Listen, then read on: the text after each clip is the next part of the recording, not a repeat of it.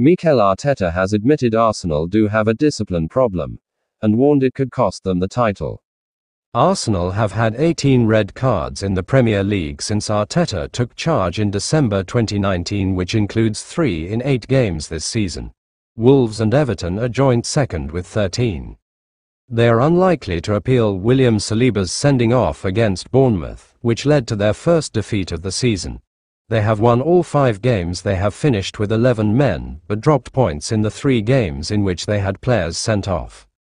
Gunners boss Arteta, whose side says it is a problem they have to solve, although he warned talking about it could even up making it worse. Arteta said, "I mean, playing with 10 men, obviously there is an issue. The truth is when you analyze the 3 very different actions and the outcome of them, the reasons are very different. Regardless of that, we cannot continue to play with 10 men, especially at this level.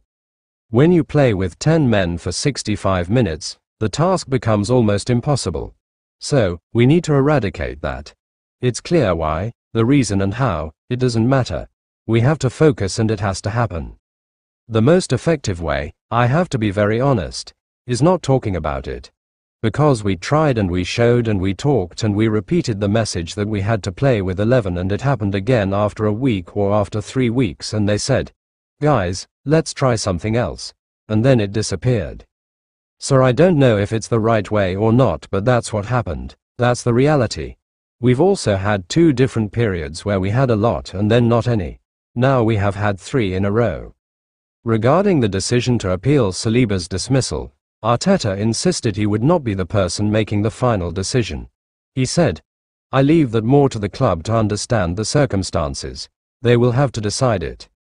Saliba will be available for Tuesday night's Champions League encounter with Shakhtar Donetsk, before missing the Premier League clash against Liverpool at the weekend.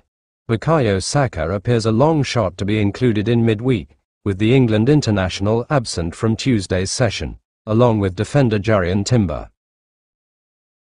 Subscribe Z Sports Media for more football news and highlights.